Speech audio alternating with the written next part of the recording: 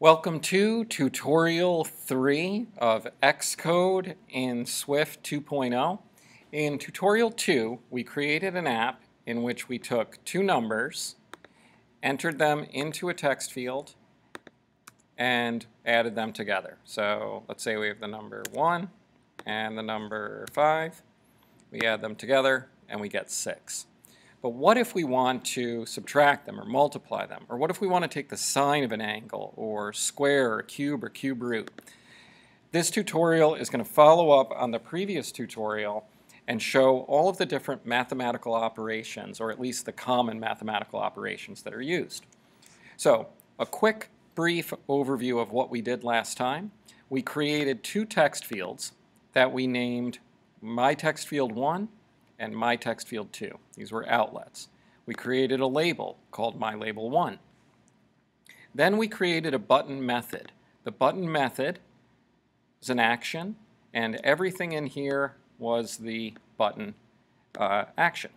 So what does this say? We created a new variable called firstValue. FirstValue is a double, meaning a number that has accuracy to 15 digits. And we said that that double is going to be myTextField1. Well, myTextField1 is whatever the user entered into that box. Now, the exclamation point is letting Swift unwrap what this value is to find out what's in there. So this first value is whatever the user entered. Second value is whatever the user entered here. We put a little check in here to make sure that the person actually entered a number and didn't leave it blank. And then we said, as long as they entered numbers, let the output value, a new variable, equal a number with accuracy to 15 decimal places of first value, the user's entered value here, plus the user's entered value here, and then our output, myLabel1, is going to be equal to output value. So, what if we want to subtract two numbers? It's as simple as making a minus sign. To multiply, asterisk. To divide, slash. So you could actually make a little calculator out of this. But what happens if we want to square a number? Well, to square a number, we would just multiply first value by itself. So we could say first value times first value.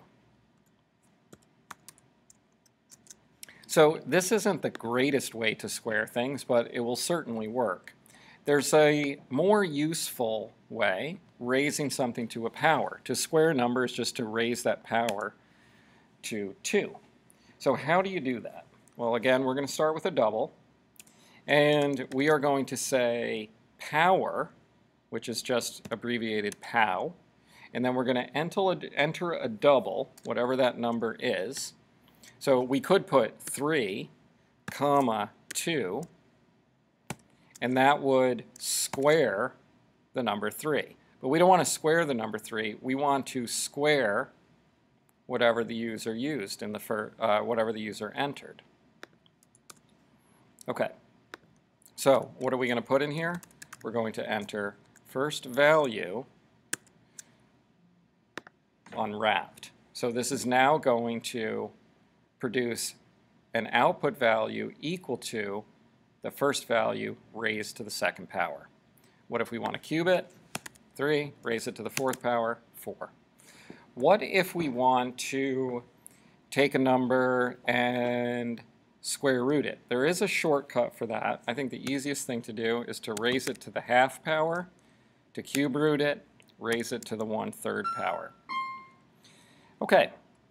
The shortcut for squaring a number, or I'm sorry, square rooting a number, is just to, instead of put POW, put SQRT for square root. And that will take the square root of that, whatever the user put in for first value. Okay, sine, cosine, tangent. This gets more complicated. If the user is going to enter the angle in degrees, Xcode is going to calculate that in radians. So we need to convert from radians to degrees. So let's say we want to take the sine of an angle. Sine of whatever the person entered. Well, the person is entering something in degrees, let's say 30 degrees, but we need to convert that to radians. And the way to convert from radians to degrees is to multiply by pi and then divide by 180. So the way that we're going to do this is say the double for sine is going to be, in this order, m underscore pi, which is the shorthand for 3.14 pi, times the first value, and then we're going to close parentheses because we've got an order of operations that has to be followed, divided by 180. Close our brackets. No, we need one more parentheses to make that correct. Okay. So that is going to convert the person's angle in degrees into radians and then take the sine of it. What if we want to do cosine? It's cosine. If we want to do tangent, then it's just tan, T-A-N. Okay, what if we want to do the inverse of sine, or the inverse of cosine? That's going to be arcsine, or arctangent. Let's do arcsine. So that's going to be A-S-I-N, asine. And now we're doing the reverse in this case. So now we're converting from degrees into radians. So to do that, we're going to, oh, I said it backwards. We're converting from radians to degrees. So we're going to take the first value,